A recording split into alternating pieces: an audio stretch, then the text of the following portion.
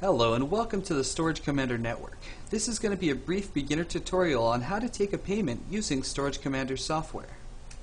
One thing that I do want you to note is that there is a variety of ways to complete a payment using Storage Commander software. I want you to utilize whichever method that feels comfortable for you and continue using that throughout the program. The first method I'm going to show you today is using Storage Commander Sitemap. Simply hover above the unit the customer would like to make a payment on, right-click and select Payment.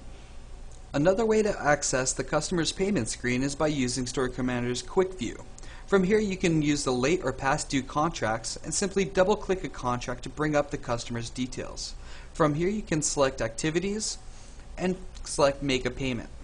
Yet another way to access the payment screen is by using Storage Commander's Customers and Units tab.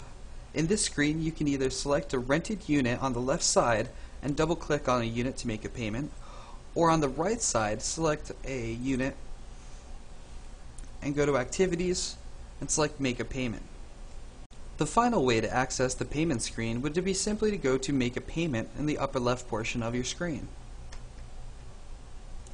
From this screen, you can simply select a current customer's contract and continue to Payment Options. In the Payment Options screen, you can edit the details of the customer's transaction.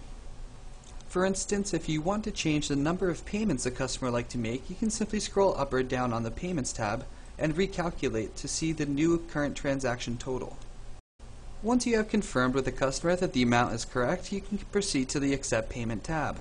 This is the final step of the payment process. From here, simply select your customer's preferred method of payment and input the amount given to you. For this example, I'm going to select cash and say the customer gave me $260. Now with the remainder of $6.10, I can either apply this as prepaid to the customer's rent or simply give the change back to the customer. For this example, I'm going to give the change back and select Finish to complete the process. Afterwards, it will give you the option to print and or email the customer's receipt to them.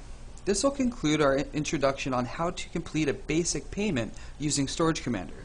For further instructional videos, please subscribe to our YouTube channel or visit us at www.storagecommander.com.